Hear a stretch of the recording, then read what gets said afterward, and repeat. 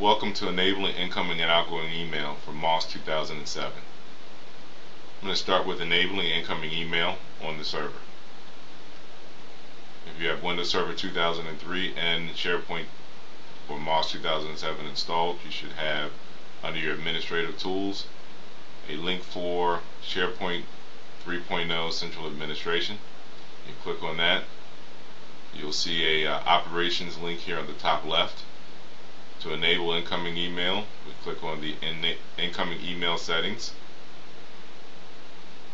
and then it'll be disabled by default. So the first thing we'll do is enable that by clicking yes here, and then by giving it a domain to listen to.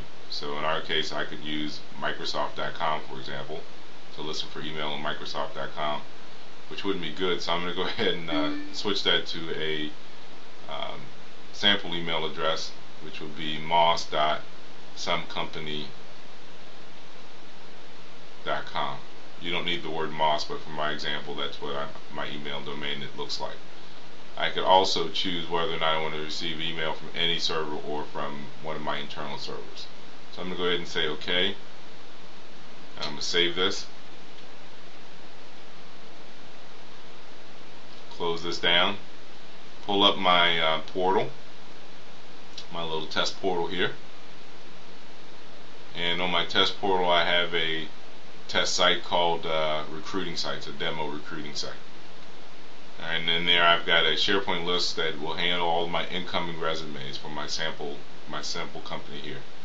So I'm going to go to the settings of this list, go to document library settings, so that I can enable email for this list. So now you see I have an incoming email settings link here on the right side under communications. I go ahead and click on that, which is disabled, so I'm going to go ahead and enable it. And for this SharePoint list, I want this list to listen to any email that comes in the address of jobs@mos.somecompany.com. And as you can see, I've got a few options as to how to handle the email once it comes in. I will show a few of those options later on. The important one for now is that I want to be able to receive email from the outside world, so I'd have to accept email messages from any sender. Alright, hit OK there. Now you'll see that my SharePoint list, this one, is listening for any email sent to jobs@mos.somecompany.com.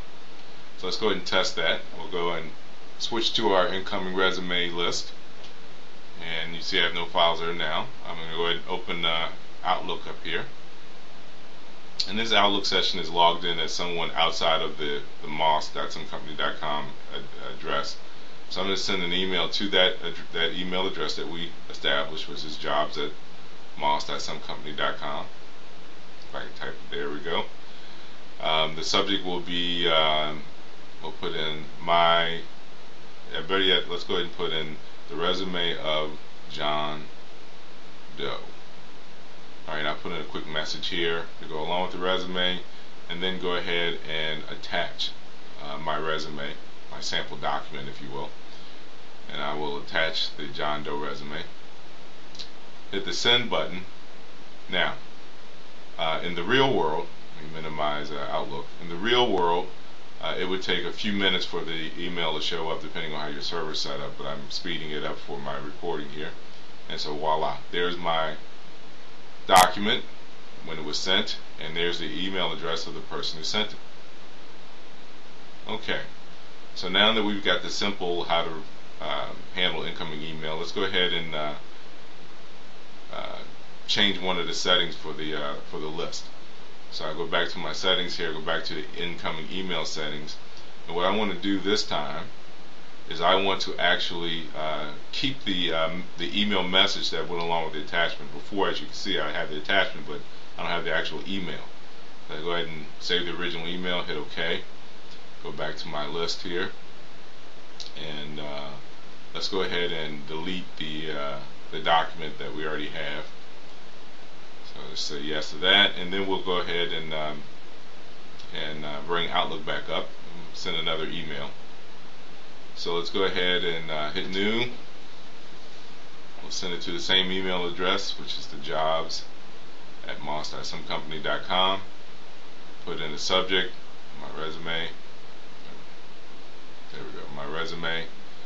and now put an actual message in so we can see that we actually got the message along with the attachment. So this is my resume will be the message, and the attachment will be John Doe resume. Let's go ahead and send that email. And again, we will speed it up a little bit, so I will go ahead and minimize this, and then I'll speed up the recording so the resume will show up right now. There it is. So I've got the attachment and I've got now the email. So both of those two. So if I actually click on the email link, it'll show me what was in the body of that email. So this is my resume, was what we typed in. And I still have the attachment as well. So let's show one more of the many options of how to deal with the email. We're going to change how the attachments are stored. So let's go ahead, delete these two. Alright, delete the attachment. Alright, now I'll just go to the settings link, go back to the document library settings, go back to the incoming email section, and I'll turn off the save the original email part because I don't need that for this example. But I want to change how I deal with the attachments. I want all the attachments to be stored by the email sender address. So I hit OK, go back to my list here, and then I will go ahead into Outlook, send another email again. So I hit a new to the same address. Each SharePoint list has to have a different email address that it's listening on, but each SharePoint address can have at least one email address that it's listening for emails on and attachments and whatnot. So here's my resume. I will go ahead and attach a document again. Hit the send button. Go ahead and minimize that. And then in a second here, you will see the resume show up, but this time, there it is, it will show up in a folder. The folder by the person who sent the email. So that's how each attachment would be stored. If I open that folder, you'll see the attachment sitting right there.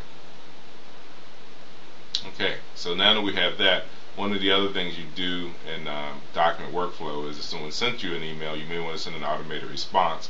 So let me show you how to enable automated responses from SharePoint. So we'll go back to our Central Administration link and go back up to the Operations link, and then right above the incoming there's the outgoing email. So all you have to do is put in your SMTP server address or your Exchange address, which however you deal with that, your email. So I'll go ahead and put in the moss@somecompany.com address, and then an email address that you want all of your automated email, the ones that SharePoint will send out as soon as it receives an email. So this would be a part of your workflow. But this would be the email address that the server, if I type somecompany.com, this would be the address that the emails would be sent from. So hit OK and you're done. Alrighty. So with that, I am done with this recording. Look for more recordings on document workflow and see my blog for more.